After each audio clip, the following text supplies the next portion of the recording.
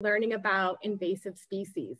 My name is Molly Murphy, and I'm the Plant Pono Specialist for the Big Island Invasive Species Committee. We are streaming live on Facebook, and we are recording this Zoom session. Just so you know, we have our whole outreach team here with us.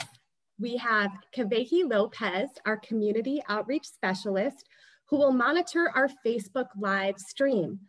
Any questions you have, just pop them into the comment box and Kavehi will get the questions to us. Jade Miyashiro and Hilo will be monitoring our Zoom. If you have any comments or questions on Zoom, please use the Q&A box. It's a little easier for us to monitor. Again, this is a live presentation that we're streaming live on Facebook and it's being recorded. Keep an eye out for our poll and please participate. It's really good to have audience participation in our polls. So I guess we pretty much have our housekeeping out of the way. So sit back and relax and listen to tonight's talk, The History of Invasive Species in Hawaii. Our presentation tonight is Franny Brewer, the Communications Director Extraordinaire from the Big Island Invasive Species Committee, which is a University of Hawaii program that works island-wide to address and respond to invasive species that affect our environment, economy, and health.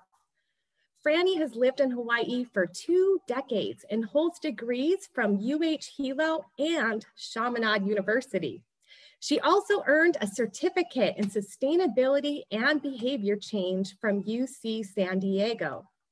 Franny manages the BIISC Outreach and Education Program, which engages residents from Keiki to Kapuna to protect our forests, farms, reefs, and homes from damaging pests.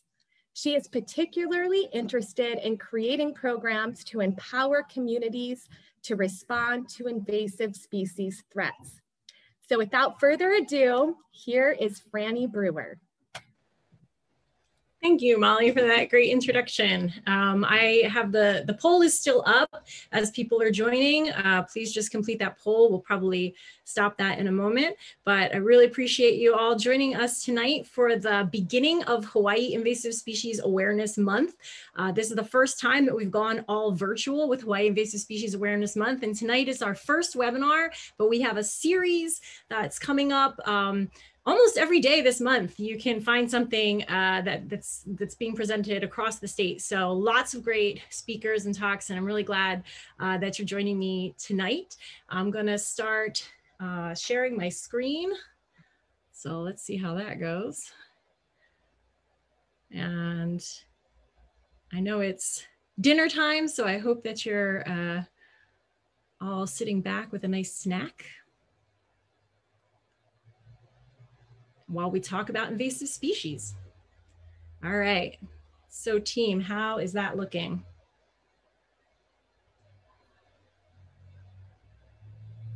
It's in the presenter view right now, it Got looks like. Now?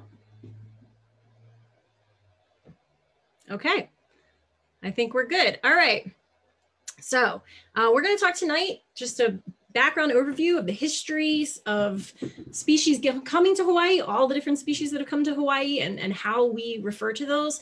And we'll talk a little bit about the impacts on our environment, economy, and health, which, as we'll learn, is the definition of invasive species. We're not going to talk about every single invasive species in Hawaii tonight because that would be impossible. I don't want to keep you all here until 1 in the morning, but we have more than 50 of the 100 worst invasive species in the world as defined by the International Union for the Conservation of Nature. And we have a long history, unfortunately, because we are particularly vulnerable here in Hawaii. So I want to give you kind of an overview of our natural history here in the islands and how we ended up in this situation. So we have to start by thinking about place. Hawaii is more than 2,000 miles away from the nearest continental system. And, you know, if you took biology in college or maybe way back in high school, you might remember a lot of life, when they talk about the development of life on Earth, terrestrial life, it really revolves around continental systems, right? But we are not the type of island that sort of broke off and drifted away from a continental system. This is, as we on the Big Island know only too well, we are a hotspot in the Pacific where, let me get rid of this, where lava has broken through the crust and is forming islands up here on the surface. So there's no life forms that are coming up with all that molten rock. How did life get to Hawaii?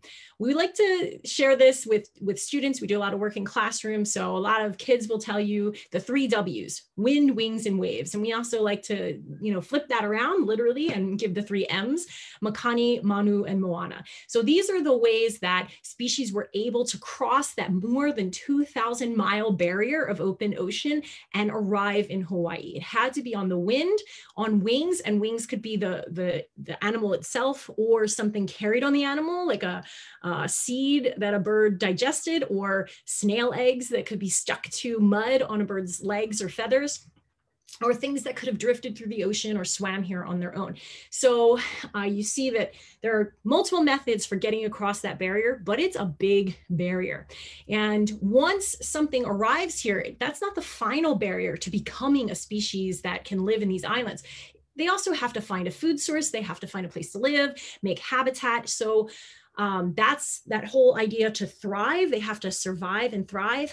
That's another barrier. And then the last barrier is they could live out their lives happily here, but can they reproduce? Can they have offspring that will really allow this to be something that establishes in the islands?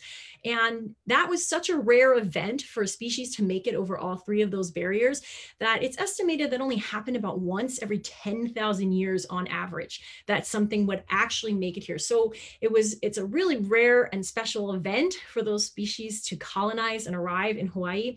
And it's also an unusual opportunity where these species can move into different areas of the island, and they can change and they can have offspring. Okay. All right. Yeah, if somebody could start the recording, sorry. Okay, so over the years, as things moved into their new environment, a lot of them evolved into entirely new species. So all of those ancestral species that got here via wind, wings, and waves, as they crossed out across the islands, there were a lot of niches available because there wasn't a lot of stuff here. So they were able to really take advantage of that open territory and become something new. And so what you see is this evolution of new species that had not existed in the world before, but were taking advantage of this unique landscape here in Hawaii. When you learn about evolution and you learn about biology, you might hear about Darwin's finches. Darwin went down to the Galapagos Islands and he discovered that there were 13 finches that were all related. They were all descended from a single common ancestor. And this sort of sparked the whole on the origin of species and the theory of evolution. But too bad that Darwin never made it to Hawaii, where you can actually see 52 new species descended from a single ancestral species, an Asian finch that arrived a couple millennia ago, and then all of those descendants of that species branching out into different parts of the island using different food sources, different habitats, changing color depending on what tree they spent their time in. So we saw just this amazing example of adaptive radiation. And all the birds get a lot of love and a lot of attention. We don't necessarily celebrate so much our native insects, but Hawaii has this really, really rich invertebrate community, which is really made even more special knowing that only about 450 times was an insect able to cross those 3 barriers, that open ocean, that thriving, and that reproducing, only about 450 times. But that led to the development of more than 5,000 insect species that we know of. And these insect species are pretty special. We have things like our koa bug, which is stink bug that has lost its stink. You have the Vakeu bug, which is only at the top of Mauna Kea up there, waiting for the bodies of dead insects to blow up the mountain. That's its food source.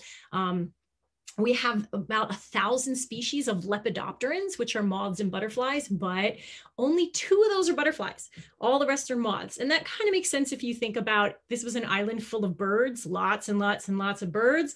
So if you're going to be a little flying insect, probably a little safer to be out at night than during the day.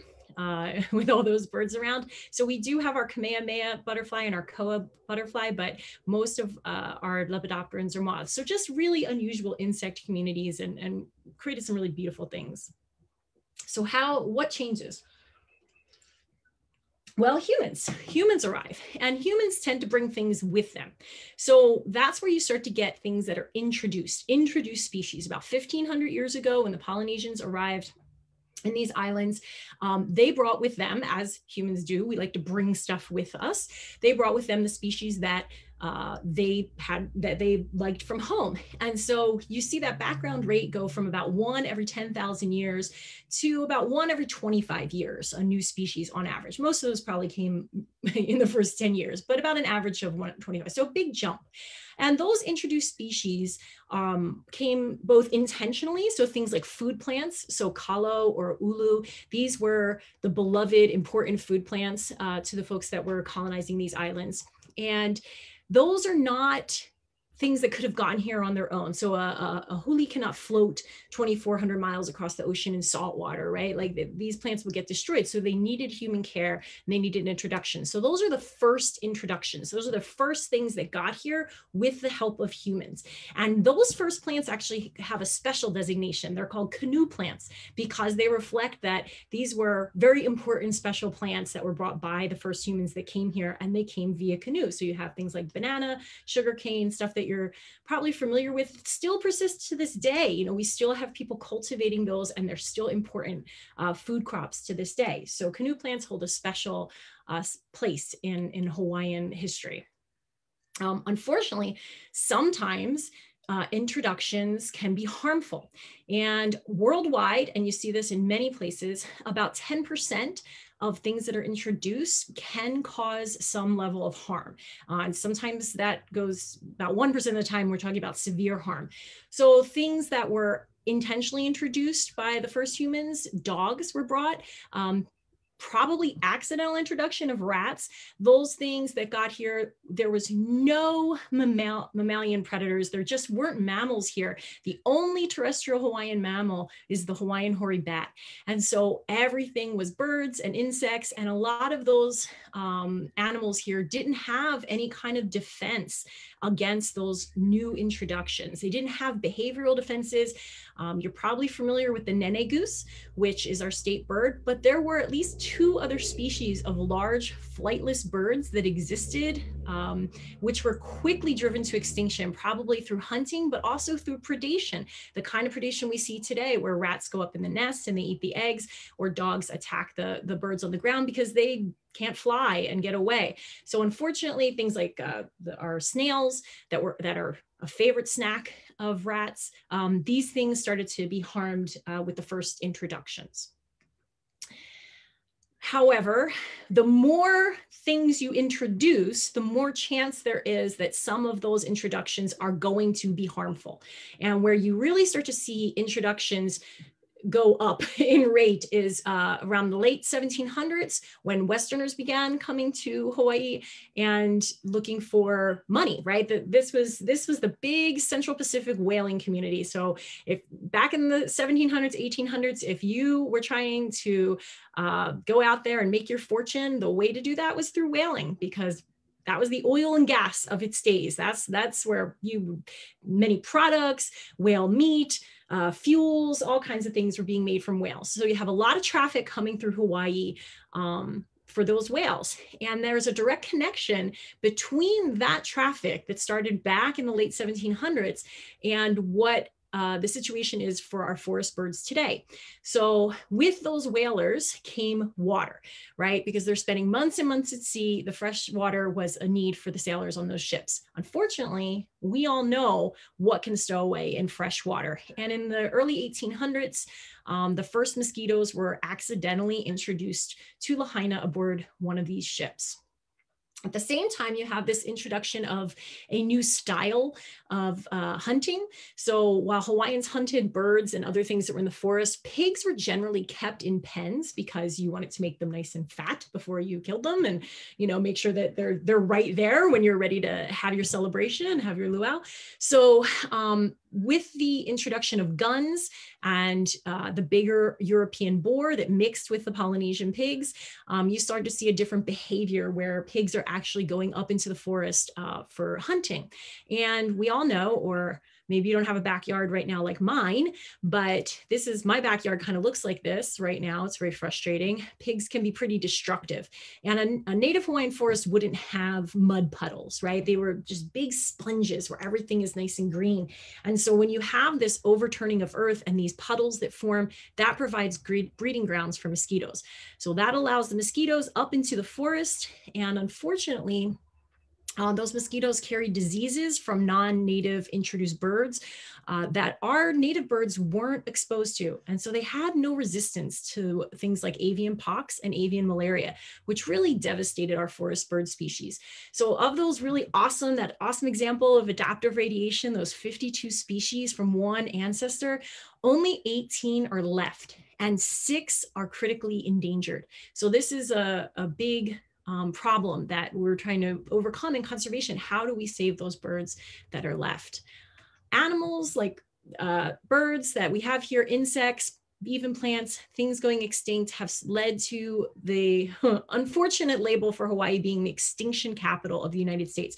We have more plants and animals and insects on the endangered species list than any other state by far. And we are actually, because we are a hotspot of biodiversity in the world, like most other hotspots of biodiversity, we are also facing an extinction crisis. That applies, as I mentioned, plants. That applies not just to animals, but it also applies to plants. So our plants in Hawaii had, over that millennia, evolved to lose a lot of the natural defenses that they had against mammalian herbivores. So we have things like, you might have heard of the famous mintless mints. We have a mint that lost that chemical. It didn't need to put energy into that anymore. It could just grow bigger and into more areas. That's where it could put its energy. We have things like a raspberry, the akala, that lost its thorns because it didn't need to fight off predators anymore. So instead you get these really big berries. So plants could put their energy into other things, and they lost those defenses against herbivores. So the destruction of the introduction of herbivores was one of the most destructive sort of elements that happened in Hawaiian history. Those ungulates, things that are herbivorous, they have the hooves, cows, sheep. If you're following what's going on Molokai with the deer, you can really see what happens when those herbivores get out into a landscape and sort of strip it, and they're losing resources. And something like a drought comes along, these islands aren't really built to maintain those populations. So you see a lot of damage that comes from ungulates. And Hawaii has a long history of ranching. So you saw a lot of loss of those upslope forests, both for the sandalwood trade and also for ranching. But what was happening at the same time is, as those cows and sheep and goats are sort of chomping away at all that vegetation, you start to lose that vegetation, and then you start to lose soil. So what was becoming quite noticeable to farmers and folks who were maintaining the quality of the land and the water was that there was a loss going on. And this is a picture that I took I was on Kaho'olawe. So if you're familiar with the story of Kaho'olawe, it was used as a bombing target for many years by the US military. Well, one of the reasons it was chosen as a bombing target is because the land was highly degraded. And that was because for a long time, for many decades, different folks had come along and tried to make it a sheep or goat ranch. And it really never took off as being very successful. So often these endeavors would go belly up, and then those animals would get abandoned on the island. And they basically stripped the entire island of all of its forest and vegetation. So that results in significant loss of soil. And every day that we were there for a week on Kaho'olawe, you could see these clouds like this of this red dirt blowing off into the ocean. This is something that when we talk about that Malka to Mackay connection, you really see the impact on the environment upslope coming down and impacting even, well out into the ocean. But that sediment that runs off creates a layer over our coral reefs, impacting the coral, impacting nearshore fisheries, right? Really reducing the yield of the fishery. So you see this big connection between what's going on in the land. When you look at the top of that ridge there, that red is not natural. That is not what a Hawaiian forest or a Hawaiian landscape should look like, where you have this bare ground. There, we had lots of wonderful dryland plants and dryland trees that are adapted to live in that environment. But over the years, because of the impact of those sheep and goats, what you saw was that vegetation loss led to the loss of 15 to 16 feet of topsoil. So now, as part of restoration teams over there, you have to bring soil in, because you can't just put a plant in the ground. You can't just put a plant there. There's no biological material in the ground. That soil is gone. So it's a huge, huge impact on the landscape. And what's interesting is that although the concept of invasive species really doesn't exist in biology until about the 1960s, people may not have thought about it in terms of invasive species, but they sure thought about it in terms of, whoa, this is a problem. So at the time, the territory of Hawaii worked with the Forest Service to establish a forestry division, forestry and agriculture, and they were very concerned about that erosion, right? That loss of soil, that's what you need to grow food. So there was an effort to step in and reverse that loss. And it's kind of interesting, but there's another talk coming up next week, and I think it's called The Path of Good Intentions or something like that, because we all know what road you are on when you're just full of good intentions. And unfortunately, at that time, no one was really thinking about plants as having invasive or damaging qualities. What they wanted to look for was, we want plants that are fast growing, they mature really quickly, they'll just get into the landscape and spread really fast and sort of take over. And we know now that those are not great characteristics, because those are characteristics of invasive species, but they were really looking for a different function then. So what you saw in the early 1900s was an introduction of a lot of plants that we now think of as damaging, but they were brought in with good intentions. So one of the examples that we're very familiar with here in Puna is albizia. And this tree is super fast growing, grows over 1 inch per day, over 200 feet when it's mature. And albizia is the fastest growing tree in the world in Hawaii, not in its native range. But this tree was brought in the 1900s by Joseph Rock, who's a beloved botanist. He loved the forests of Hawaii. He was not trying to damage them. He thought he was doing Hawaii a favor. In the 1930s and 1940s, you had the Civilian Conservation Corps who planted these trees along with things like strawberry guava and molokia all over.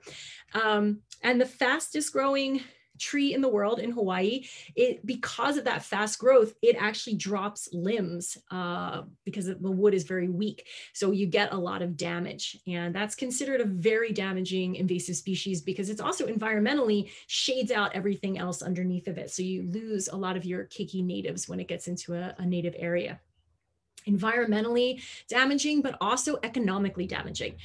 So after the tropical storm Iselle in 2014, in that first year responding to Iselle, Helco spent $13 million. They've since probably spent double that in just responding to albizia, just albizia. Department of Transportation in 1 year spent $2 million. Since then, they have spent more. We even talked to them about, there was a wind event, just a windstorm, one Valentine's Day a couple years ago that blew a bunch of albizia down a stream in Kohala, and it caused, just that one day, removing those trees that were up against this bridge was $11,000. 90% of fallen tree calls across the islands are for albizia trees. So this is an ongoing cost to us, the taxpayers, and the utility owners, because this is something that we have to deal with. So you have that economic impact, that environmental impact, and there's sort of indirect costs that we don't necessarily always think about. But this is from the 1960s, a picture of Rainbow Falls in Hilo, and if you look in that background, you can actually see Mauna Kea from Hilo, from Rainbow Falls, standing in that overlook. That is not what you would see today. And there's pretty much nothing in that photo that I can identify as a native tree.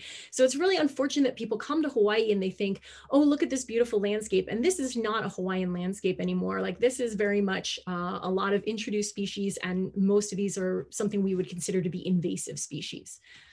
Again, this is a little bit further up the Wailuku River. Just really see this takeover. And it's really interesting because in 1980, you can see one single albizia tree. And in the foreground here, you see that one African tulip. And the next thing you know, the whole area is taken over. And it happens pretty quickly, right? 20, 30 years, and you got a completely different landscape. And so what we see, whether it's a plant or an animal, very similar characteristics. These things, if it's an animal, it might actually prey on a native species, or it could, as a plant, outcompete, or even an animal, outcompete native species for resources. They are across the board things that quickly mature and reproduce. They're aggressive about going into new areas. So not a plant that needs a lot of help and a lot of care. It's going to be something that's going to get out there on its own. And those things do end up transforming landscapes.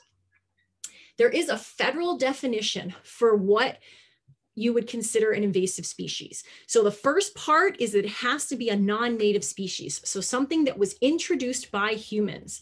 And really that's important, because just because it's a pest to you, or it's something that you don't like to have around, it doesn't mean that it's invasive. It could be a native species that for some reason you don't like it. But that would not make it an invasive species. And in order to meet the definition, it has to, first half, be non-native. Second half, it has to cause harm. So it can't just be anything that's introduced. I mean, that's most of our food crops. It has to be causing harm in one of three environments, or one of three areas: the environment, the economy, or human health. And Hawaii actually added to that definition to include way of life, to reflect that in Hawaii, we have other considerations about lifestyle or culture that may be different from the rest of the nation, and that those are important too. And so one example I want to give, fruit flies around the world, especially these tephritid fruit flies, they are known as invasive species in lots of places because they are so damaging. They attack 400 plus species of fruits and vegetables. And that costs our farmers, having these 4 fruit flies, which all got here accidentally to Hawaii, that costs our farmers $300 million every year in either trying to manage these guys and pesticides, or loss to their crops, or reduced yield. You're getting a lot of costs due to fruit flies. It also has influenced what we are able to export. So you look around and say, God, this climate is just wonderful here in Hawaii. We can grow so many wonderful things. And why is California getting that fruit from Mexico or Central America?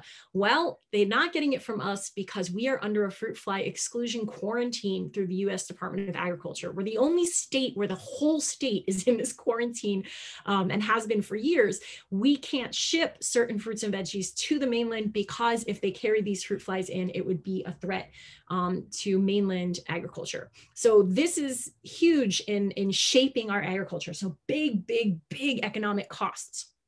However, I want to point out one aspect of one of those flies, the melon fly. You're probably familiar with these ipu that are really well established part of Hawaiian culture. They were used in daily life by ancient Hawaiians, right? They're used for household things, but they're used today ceremonially. They're used, they're art, they're beautiful, they're decorative. Lots and lots of history and tradition and culture attached to this plant. And this was one of those canoe plants, something that was brought by the first humans that came here. But today it's almost impossible because of the melon fly to grow these gourds to that large size. And so for the last couple of decades, most of those gourds are coming from growers in California. So we are now a net importer of ipu rather than an exporter or even a grower just for our own needs. There are people that are trying to figure out ways to continue to grow these to a large size, but it takes intensive management to do it. You have to really be on top of it. And this used to be something that grew easily and plentifully back in the day. So it's kind of sad to see things like this are quietly lost. So what's happening today with invasive species? Well, we're still, even though we have some laws and we have some understanding of, hey, we can't continue to let this happen, there's still a lot of accidental things happening because we have so much global traffic coming into Hawaii. So we have a 2002 report that estimated about 1 new insect species was arriving in Hawaii every day. That's just insects. So we went from that background rate of once every 10,000 years to first humans once every 25 years. Now, just insects, not all the organisms, but just insects, 1 every day. So that's a lot when you sort of compound all of those things together. Now, they have to still they met the first barrier, but they still have to overcome those next 2 barriers, right? They have to survive and thrive, and then they have to reproduce. Not all of them are going to do that. That is still true, but about 17 new insect species do establish each year in Hawaii. Those are considered introduced because they got here with human help. Whether or not they're going to cause harm and then make it into the category of invasive, we often don't know until we start to see harm. So, you know, we do have those things kind of sneaking in. Sometimes you'll see headlines about the things that get here sneaking in that are kind of big, or things that are intentionally being smuggled in, things like lizards. Every snake that has been found on the Big Island in the last several years has been a snake that is in the pet trade, which is a really good indicator that those were probably very much intentionally smuggled into Hawaii. That does still happen, and it's happening, you know, every year. Sometimes things are just sneaking in accidentally. So a lot of times we get these headlines of these things that are caught, but there's also this sort of quiet invasion that's happening that we're not always catching at the border. One of the things that BIISC does every year is that we really try to raise awareness about this issue before Christmas because of Christmas trees. We know we've gotten a lot of things over the years from Christmas trees, but they're not the only vector. You know, it's sort of a very high profile live plant that's being imported to Hawaii. But we know that that live plants are really a key pathway for things coming in. So in 2015, the US Forest Service did a report for Hawaii where they looked at these pathways. How are things, particularly insects and diseases, and they were looking particularly at native forests, but this also impacts agriculture, right? Same pathways for both forest and agriculture. Where are they coming from? And it's a really incredible report. It's available publicly, or you can email me and I'm happy to send it to you. But they had 6 major findings, and I really want to call out number 4, which is that plant materials, especially live plants, are by far the most important source of pest problems for Hawaii. So that's an ongoing problem, that things are sneaking in. And so we have, through Department of Agriculture, we have inspections at our ports, but these are intense amounts of cargo. So this is kind of an old number, 7.8 million tons of cargo in 2014. It's well over that at this point, maybe not COVID year, but in usual years. 100 ships a day coming into Hawaii packed with cargo, right? 790,000 flights per year. And on all of these ships is a potential for something to come in that we don't want here. Unfortunately, we had, as of 2019, we had only 82 inspectors for 365 days a year, 7 days a week, all year long, 24 hours a day, every ship, every port. There's only 82 people in the entire state who are actually able to do the work of doing this inspection. And that's really not sufficient. And so it doesn't give them enough time to sort through everything. And you're also looking at things that are very sneaky. So we can look at something like coffee berry borer. If you know how small coffee cherry is, look at the hole that borer makes. This would be an incredibly difficult insect to find, even if you were doing a really thorough inspection of every single coffee cherry, which is really impossible. And unfortunately, in 2010, we saw the introduction of this really impactful species, losses in the millions of dollars to our farmers here on this crop that is just valued worldwide. People love Kona coffee. Ka'u coffee was coming up and getting a real name for itself. And then those farmers had to deal with this in impact of this new species. And just recently, coffee rust has been found here on the Big Island. And that's really devastating because we were one of the last places not to be affected by that disease. And now we have that.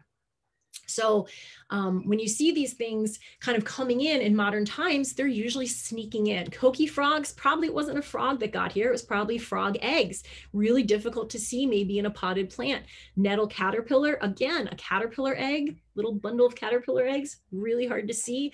You know, as we're bringing things in, we are risking that we could be open and vulnerable to these type of things. Little fire ants, we know, were imported on palm trees from Florida. So, you know, I got to think about whether it's worth it to save a few bucks to get our palm trees grown in Florida, or maybe we want to just grow our palm trees here. Little fire ants are one of those things really damaging to the environment, obviously, but also to the economy. They farm insects like aphids and mealybugs, so it increases the cost and decreases the yield for farmers. They are a health issue. If anybody's ever been stung by a little fire ant, they're absolutely miserable. And this is, you know, we call this the trifecta. So those three areas of invasive species. Does it harm the environment? Yes. Does it harm the economy? Absolutely. Does it harm human health? Way of life and culture? That too. So this one is sort of one of the top invasive problems in Hawaii. Human health, again, you may be familiar with rat lungworm causing so many headlines over the last 20 years in Hawaii. What's really interesting is that rat lungworm, the parasite, we know was in Hawaii as far back as the 1950s. But we didn't have people becoming severely ill through all these decades, right? What changed within the last 20 years? Well, what changed was the introduction of a semi-slug. Again, probably came on a potted plant. Slug eggs, kind of not too noticeable. And what you end up with is a vector for this disease that's really, really good at getting those parasites into humans because of its behavior and a number of other things. We have a webinar on this. You can go on our YouTube channel if you want to learn more about that. But this particular thing has caused Hawaii, the Big Island of Hawaii, and Puna and Hilo districts in particular, to be the hotspot in the world, the entire world, for severe rat lungworm disease. This is a disease that's in 38 countries that we know about, but we here on the Big Island are the hotspot, the epicenter of the worst disease. And that's because not everybody has that compounding effect of the parasite and the semi-slug in the same place.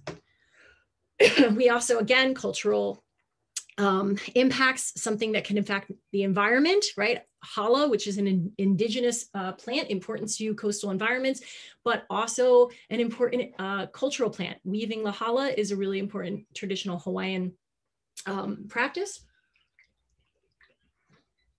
Excuse me. And that's something that this invasive species is impacting the health of those plants. The Nio tree, a lot of people aren't that familiar with it, but it was the second most populous tree in our forests after ohia, and it was hit by a thrips, a teeny tiny, almost impossible to see insect. Just recently, Oahu had an outbreak and many Nio had to be killed because there was no way to stop this spread. They were trying to prevent this from continuing to go through many more Nio trees. So we're seeing repeated introductions that could be really damaging. Also on Oahu, the coconut rhinoceros beetle, which was brought in from Guam, where it devastated palm trees, total loss in some areas of palms. We don't want to see that happen in Hawaii. Here in Puna, the Queensland longhorn beetle, which is not known to be a pest anywhere in the world. It's a quiet little bug in its home in Queensland, Australia, that doesn't bother anybody. And somehow it got to the Big Island, probably in packing crate material, and it is exploding into a huge pest. So it attacks cacao. So it's really impacting our burgeoning cacao and chocolate industry here. And it attacks kukui, which is our state tree. It attacks lots and lots of another canoe plant. It attacks lots and lots of species, and we're finding more every couple months. There's a new species on that list. So really scary bug. There is no control known for this insect. Same condition in West Hawaii on the Kona side. No control known for the two-line spittlebug. Came in, was first identified as being here in 2016, probably on some potted plants or something that came in, that was a live plant material, and has caused the loss of 175,000 acres of pasture. And what's replacing that pasture is not native forest, it's weeds like blackberry, things that you do not want to have to battle if you're trying to do restoration. And also, if you're a rancher, you cannot run cattle through there. That's not forage, that's not nutritious. And so ranchers are being forced to reduce their herd size. So this is impacting the economy, and it's impacting lifestyle in Hawaii, and it's impacting the environment through that propicule pressure of weeds on the forest. So lots of different impacts from that. Famous here in Hawaii, also now significantly affecting Kauai, the fungus Rapidohea death, Ceratocystis leucoohea. This is the same forest in 2005 in Puna. This is a lower, there's not too many lower elevation forests left. And you can see there's some impact here from introduced species, but this is mainly an ohia canopy. I can see several native species underneath in that understory, but with the loss of that canopy, that exact same forest, you lost all those understory trees. And so this is like a complete devastation of this native forest. And that's something that took place over the course of 10 years because of this fungus. That was probably introduced, they estimate, maybe around the 1980s, 1990s, and that's spreading across the islands as well. So that's an overview of some of our big problems. But this was, all something that was being noticed even 20 years ago. So the silent invasion of Hawaii by an alien invasive species is the single greatest threat to Hawaii's economy, natural environment, and the health and lifestyle of Hawaii's people and visitors. That is a quote from a Hawaii State Legislature publication. In 2001, they declared this, and that led to the formation of the Hawaii Invasive Species Council, which is made up of 6 departments: the Department of Health, Department of Transportation, Department of Agriculture, DLNR, DBET, and UH. And that's where we come in. The BIISCs are part of UH, and each of these agencies plays a role in one of the steps in battling invasive species. So we have prevention, obviously, just keep it from getting here. If it does get here, you want to find it as early as possible so that hopefully you can eradicate it, which means remove it completely.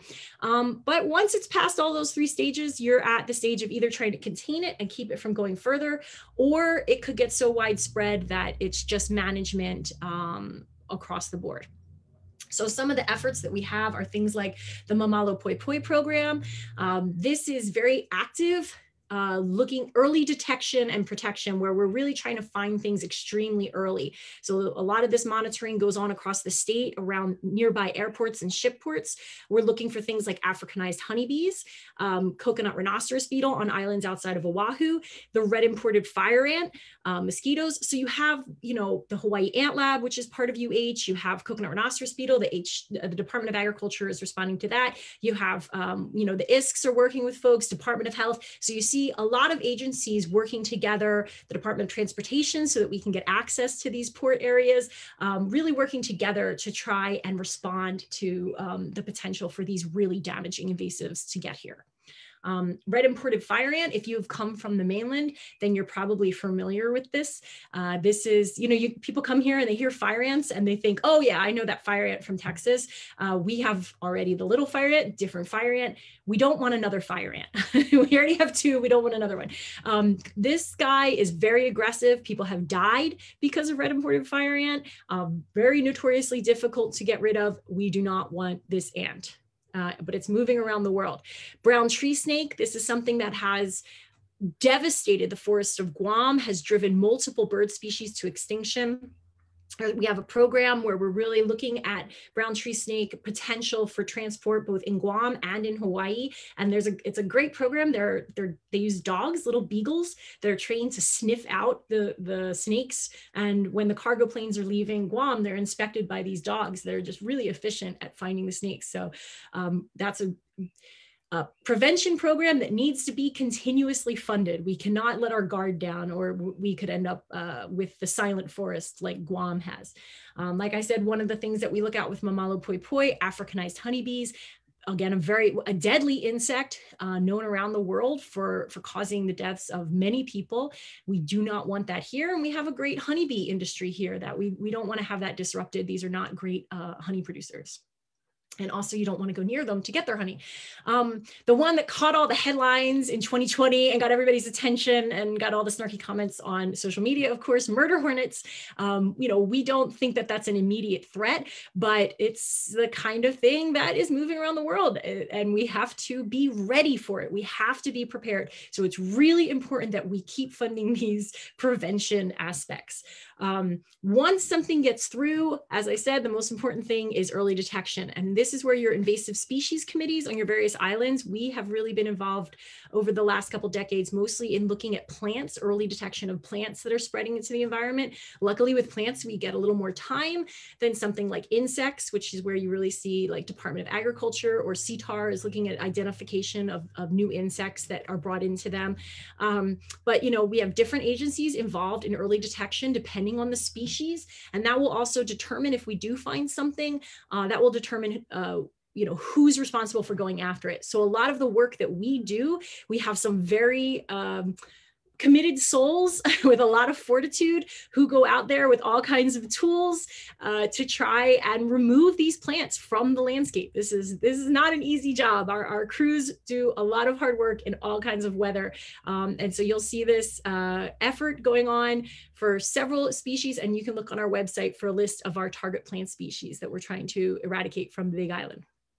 Sometimes you have something that's very widespread, but still in a small area. One example of this, we've worked with Kohala Watershed Partnership for several years on a plant called poison devil's pepper. And if you thought that that wasn't an attractive enough name, its Latin name is Rauvolfia vomitoria, which is, I think, it tells you a lot about the plant that someone named it that.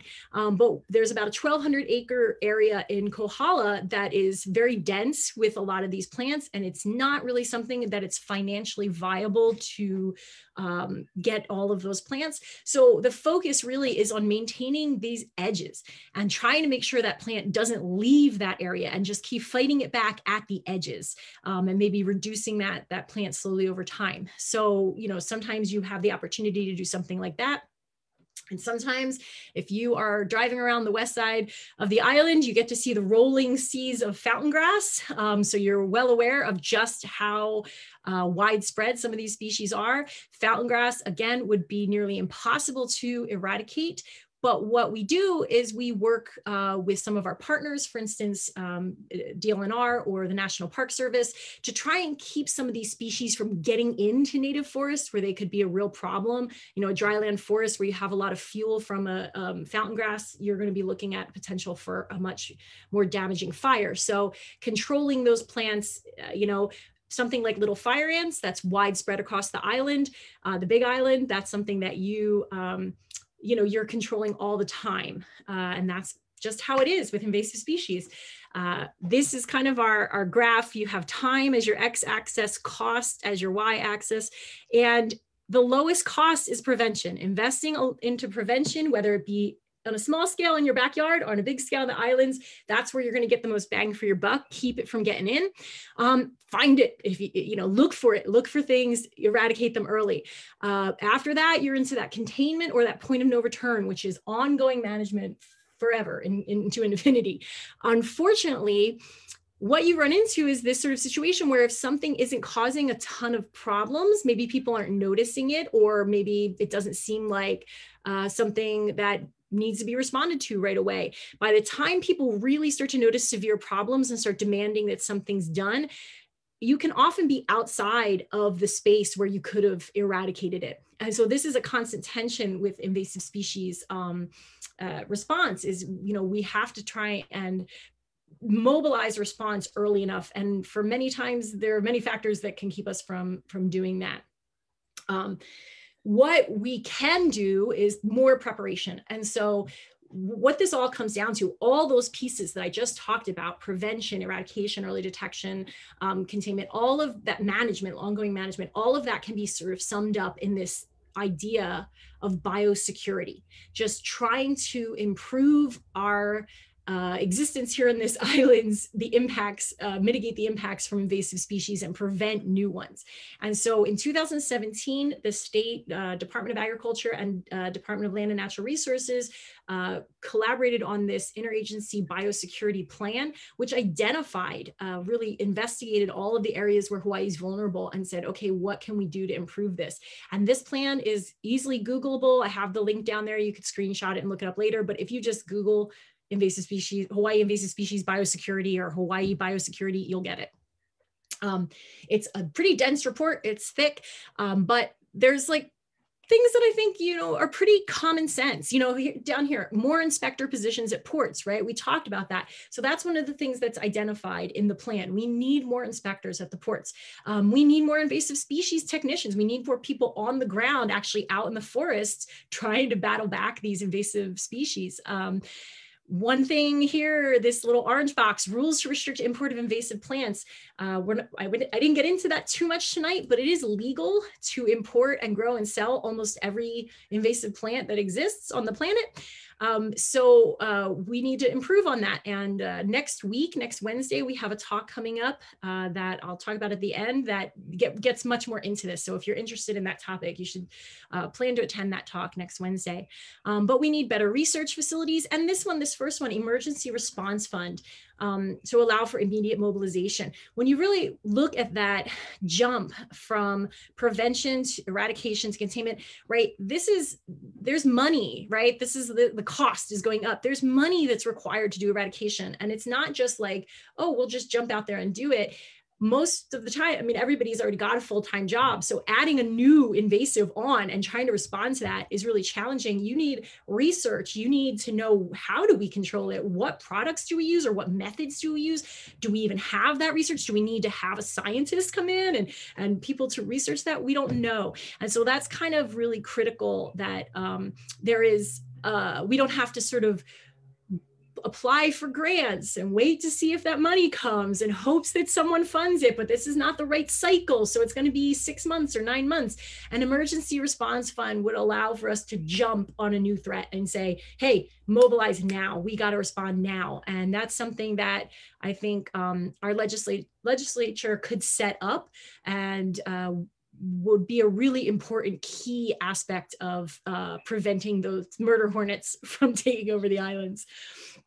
So that entire plan, obviously, the challenge to anything in Hawaii or elsewhere is how can you get the money? You can have the plan, but you got to get money to implement the plan. So right now, it's estimated that Hawaii is spending about $57 million annually on invasive species response, only about less than 1/2% of our budget.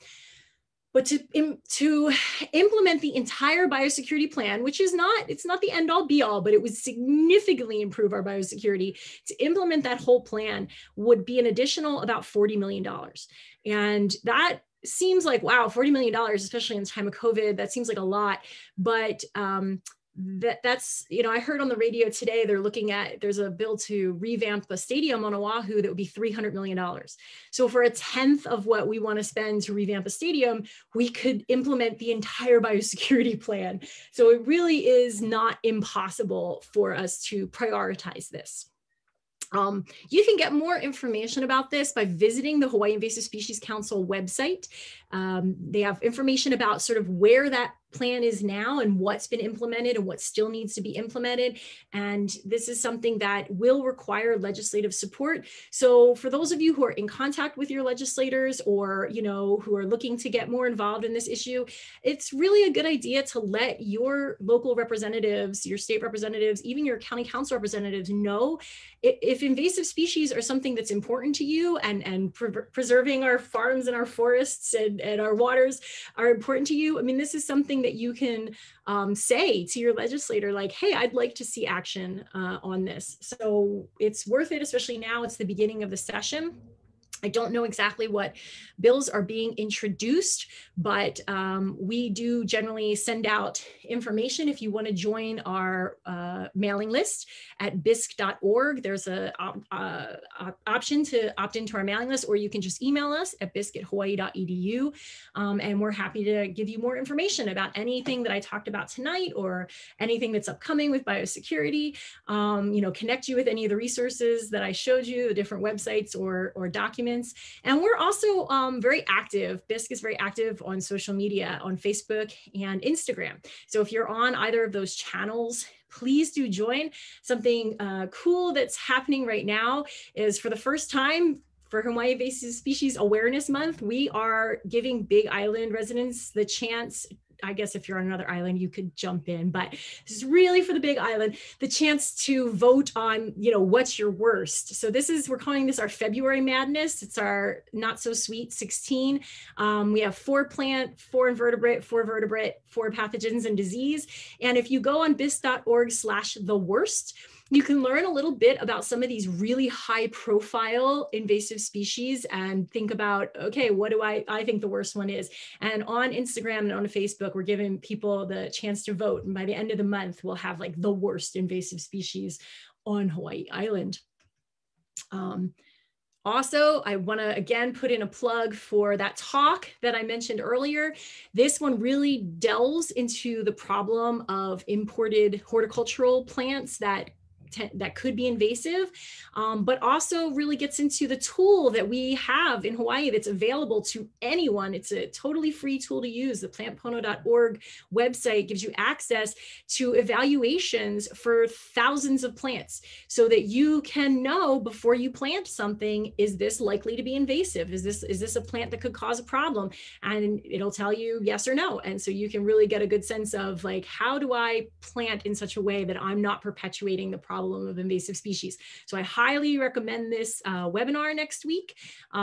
It's going to be streaming live on Facebook and Zoom again, of course, and we'll have that advertisement on our social media as well.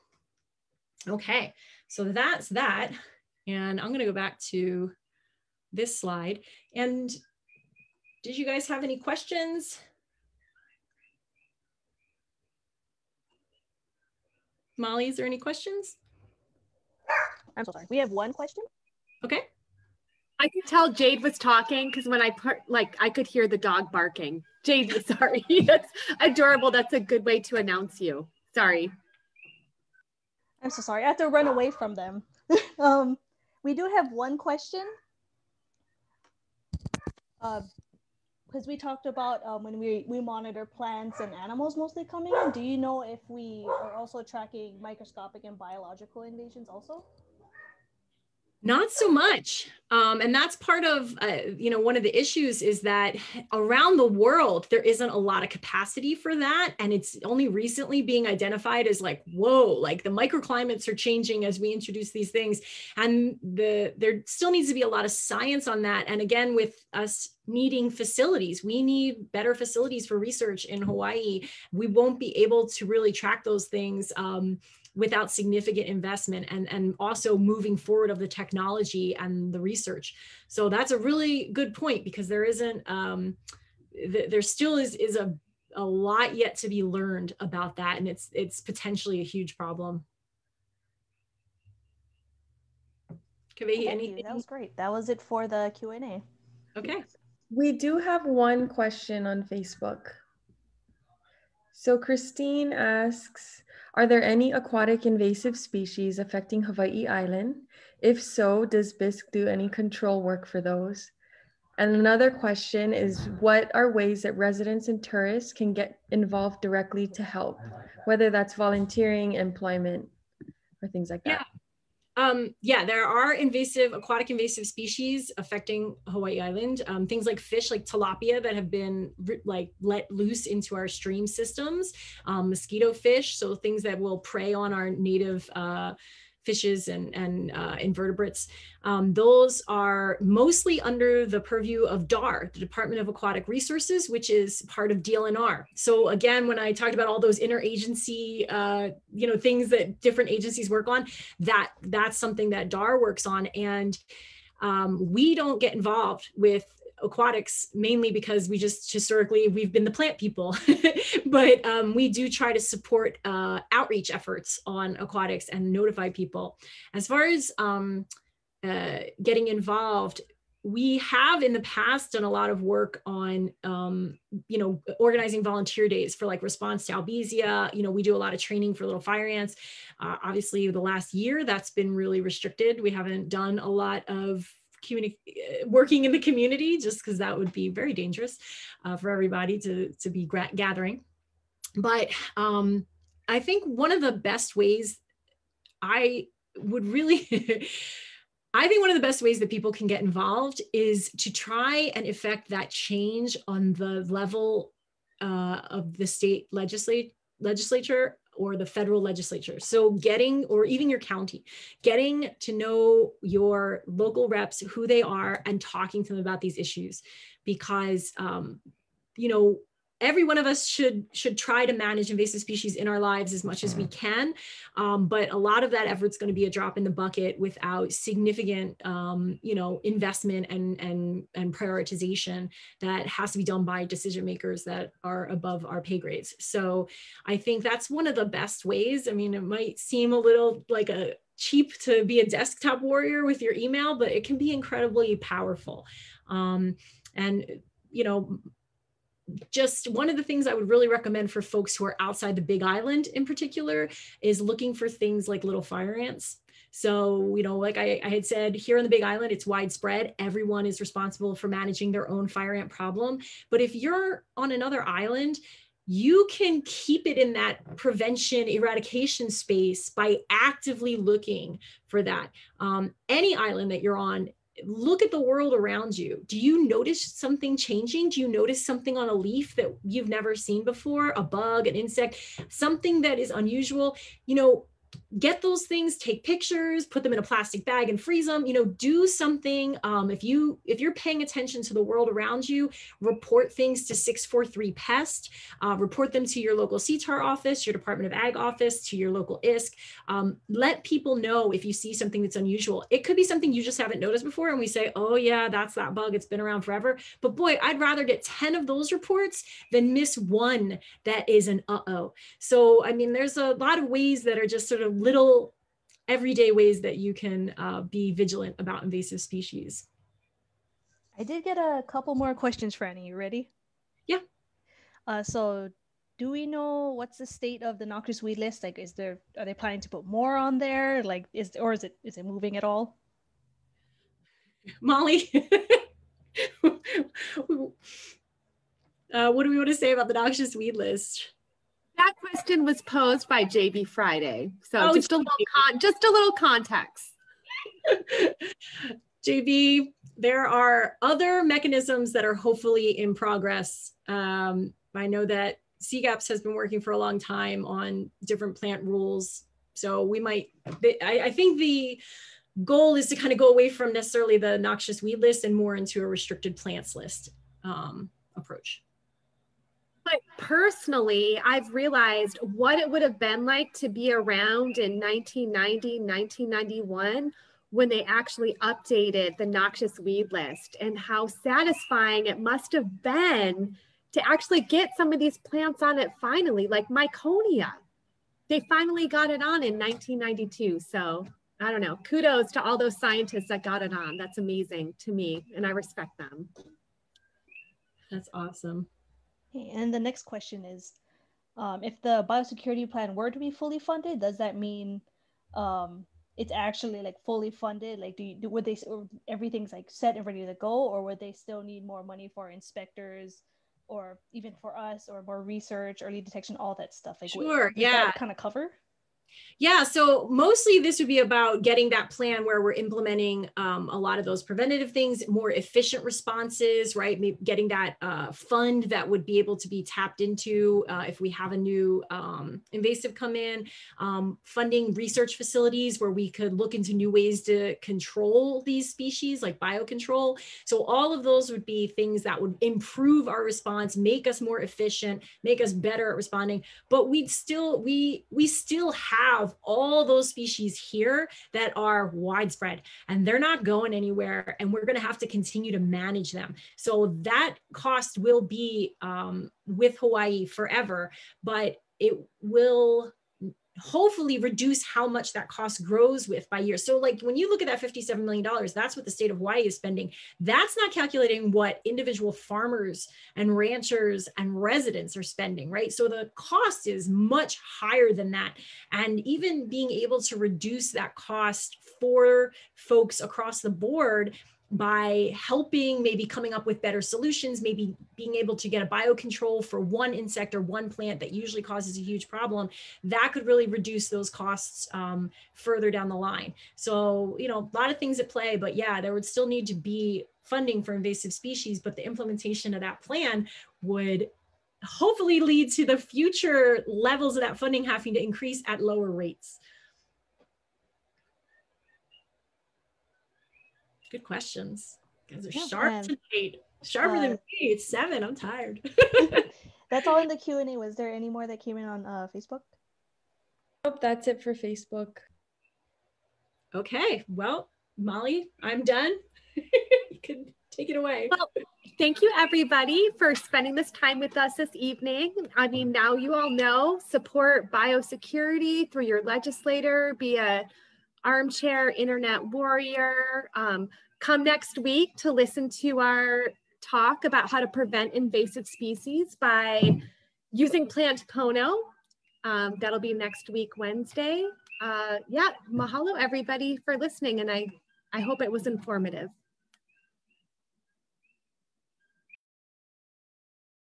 Thanks, Molly. Aloha, everybody.